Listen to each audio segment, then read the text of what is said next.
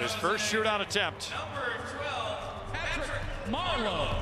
Robin Lehner 0-2 in the shootout this season. Martin Jones gone 5-1. And Marleau up first. Here he comes to the net, and a save, Lehner. Oh, good save by Lehner. You see Marleau trying to start a little bit wide. He'll look for that 5-hole. Lehner does a good job getting the pads flat on the ice. Alex Tuck, as you see, looking for his first shootout goal of the season.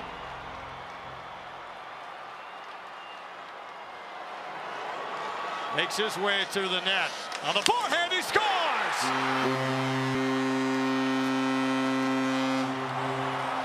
Real quick to the forehand. Jones moves really well, but he's quicker. He gets that shot up over that left pad before Jones could get there. A big goal by Tuck. Ryan Donato jumps over the boards for San Jose. He's had good success this season. Looking to tie it up for his team. Same angle from that right side. Slowly to the net. Save Lehner. He stuffed him with that right pad. Oh, Donato just had to elevate the puck. He couldn't, and Lehner does a good job.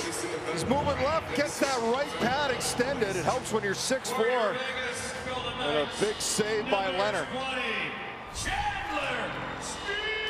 Chandler Stevenson, the first shootout attempt of his career, with a chance to win the game. Here he comes to the net, and Jones got a piece of it. He's looking glove side as he's moving left, trying to shoot back the other way. Just over the shoulder of Jones. Logan Couture, next up for San Jose, has to score to keep it going. 4 for 7 this year. The Sharks captain, save Lehner! The Golden Knights win!